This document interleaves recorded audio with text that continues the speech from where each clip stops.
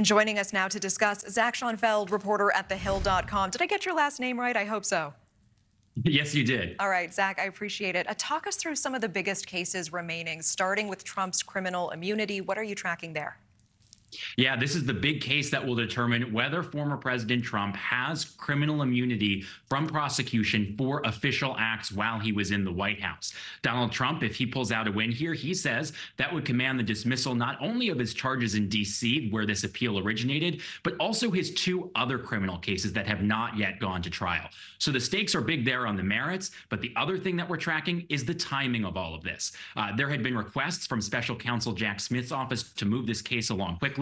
Obviously, here we are now at the very end of the Supreme Court's term. We still don't have this decision, and the time is simply ticking until November's election. So even if Donald Trump loses this immunity appeal, it's still unclear if any of his criminal cases will be able to go to trial before November. The timing is very interesting. And I know the High Court also set to weigh in on the Capitol riots on June 6th, and in particular whether obstruction charges brought against hundreds who stormed the nation's Capitol should be upheld. What is your take on this one?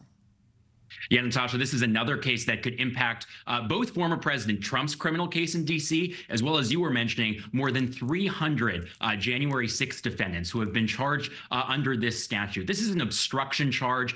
It was originally put into federal law after the Enron scandal and was originally intended to crack down on white-collar crime. So the question before the Supreme Court here is whether the Justice Department was proper in bringing these charges now against more than 300 January 6th rioters.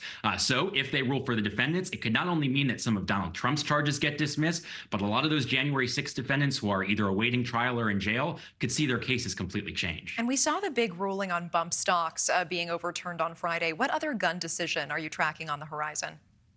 Yeah, this bump stock ruling Friday was the first of two big gun cases at the Supreme Court this term.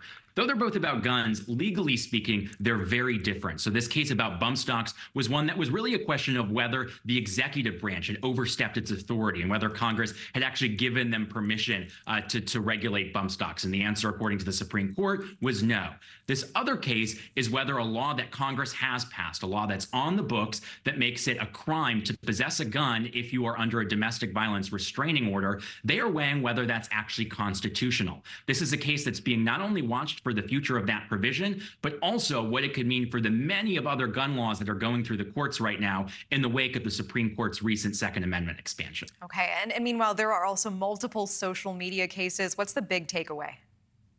Yeah, these are cases where the Supreme Court is really diving in to social media and how far the government can go in attempting to regulate these platforms. Some of these cases, there's two different cases, both one coming out of Texas, the other one coming out of Florida. These goals by GOP state legislatures and governors to attempt to force platforms to adjust their content moderation policies. So the question here goes whether the governments here, these two states, whether that is violating these platforms' First Amendment rights. So this is big implications for the future of social media and how far the government can go before trampling on their First Amendment rights. Okay, Zach, I want to get a gut check from you on the mifepristone and the bump stock decisions so far. Did either give momentum to either Democrats or Republicans as they are vying for voters ahead of November?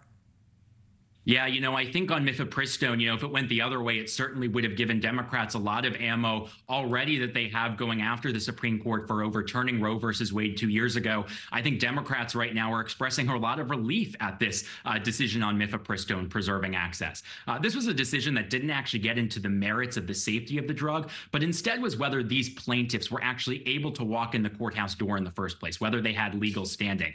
So I think Democrats are feeling a lot of relief that the Supreme Court does not seem willing to let these challengers into the door and question the safety of this drug. So a lot of relief, I think, right now. Okay, appreciate it. Zach Schonfeld with thehill.com. Thanks so much for your time. Thank you for watching. Go to newsnationnow.com to find News Nation on your television provider. And don't forget to click the red subscribe button below to get more of News Nation's fact-driven, unbiased coverage.